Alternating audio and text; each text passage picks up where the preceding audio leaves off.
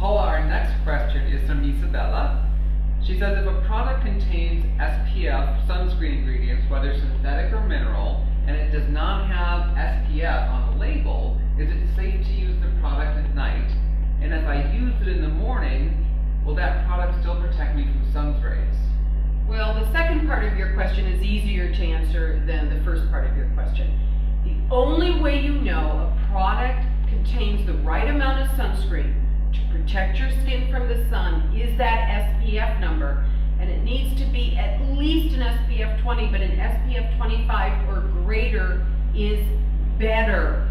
So no SPF, don't use it, and you can't trust it for sun protection.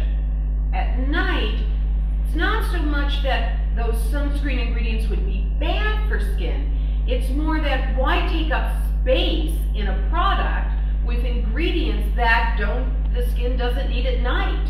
So what you want instead is for that product to contain even more antioxidants, because, right, you need 100% of a product, why take up 10% of the space with sunscreen ingredients the skin doesn't need? So what you want instead is a more robust formula with other beneficial ingredients. So it's not that those sunscreen ingredients are bad at night, right, just you don't need them.